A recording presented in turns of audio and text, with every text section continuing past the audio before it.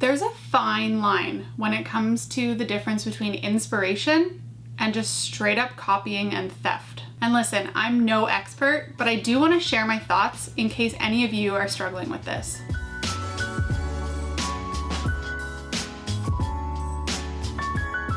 Hey, I'm Becca with The Happy Ever Crafter, and there's a lot I could share about copying in the creative world, but in this video, I specifically want to talk to beginner artists.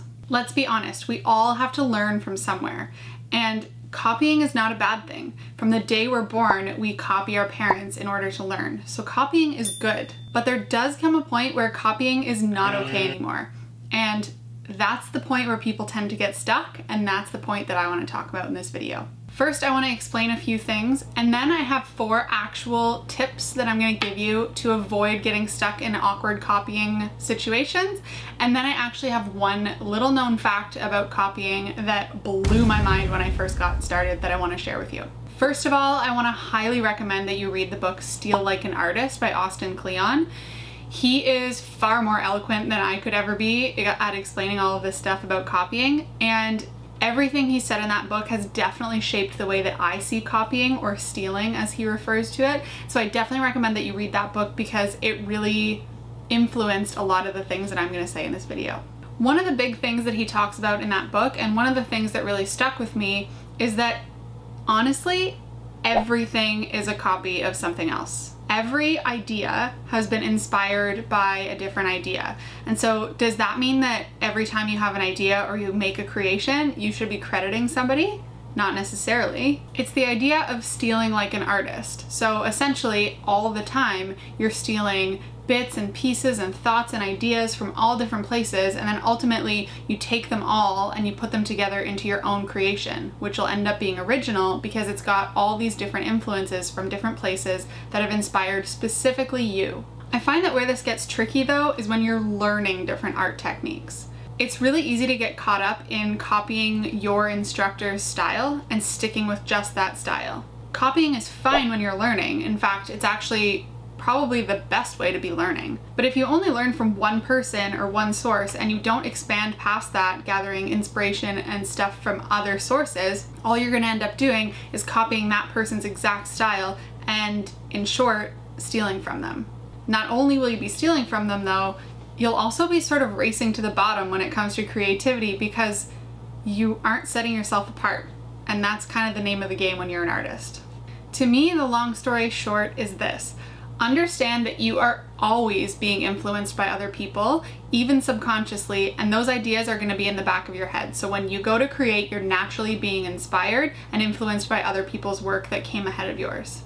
All of that is totally okay and normal, and it's not something that you need to be afraid of when you're putting your own work out there. It's just naturally going to happen. It happens to all of us. The danger zone is when you fixate on one person or one style or one piece and you try to replicate that in everything that you do and then call it your own. That's when it turns into copying or theft. This is a big topic and there are a ton of nuances, so I just want to give you a couple quick tips to help you avoid being in that danger zone yourself. These are sort of guidelines and things that I've picked up along the way that I use as rules for myself to make sure that I don't get myself into situations where I feel like I'm uncomfortable or someone else is uncomfortable with what I'm sharing. Tip number 1, use copying to learn. You can see someone else's work and completely copy that exact piece into your notebook and take it apart and see pieces that you like and copy things and just really try and replicate it for yourself to learn. But don't share it.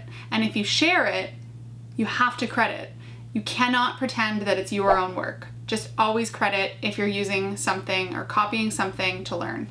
Tip number 2, draw inspiration from other industries. So it's great to follow a lot of different calligraphers and letterers and learn from all different people who have different styles, but it's also great to learn from totally different outside sources. That's where you're gonna get some inspiration. So maybe it's nature, maybe it's architecture, maybe it's a car, maybe it's, you know, just food sitting in your kitchen that you like the color of and you incorporate that into your work. These are all places that you're going to start to draw things from, and the more bits and pieces you can take from different places, the less likely that anything you do is going to end up being unoriginal or copyable. Copied? Copyable? Knocked off? Ripped off? Whatever. You get what I'm saying. Tip number 3, as a general rule, I always like to tell this to beginners, if you can remember where you got an idea from as you're working on it, you should be crediting that person. So if you're making a piece and you are doing something that you know in the back of your head you got from a picture that you saw on Instagram earlier that day, and you know in your mind that that is from somebody else, then it's an easy way to know that you should be crediting them. If it's something that you start drawing and you kind of feel like, oh, I might have seen this technique somewhere else, but I can't really remember where, it was a long time ago and it's just kind of like embedded in my brain, then that's different because you're definitely not knocking off the exact thing. But if you saw something an hour ago and it really stuck in your head and now you're gonna write that exact same thing or draw that exact same thing, then it's an instance where you should be crediting the person. And then tip number 4, just kind of really easy. If you feel like you are a little bit uncomfortable, or if you feel like it's a little too close to comfort and you're not sure if you should be crediting somebody, the answer should be yes. It's kind of as simple as that. If it makes you a little bit uncomfortable, it means it's too close. And that means you should credit the person. You're also never gonna lose anything by crediting somebody. Oftentimes, if you credit somebody, you end up just communicating with that artist, and I've made friends that way. So it's just a kind of a win-win. So to recap, it all kind of boils down to this. Copying isn't inherently bad. It's actually a really good idea and a really great way to learn. But when in doubt, give the shout out. Oh my God, I felt so smart when I wrote that. And lastly, a lot of people are worried not only about putting their own work out and getting accused of copying, but they're afraid of putting their own work out and getting copied. And so this is gonna make you feel a lot better about that, I think.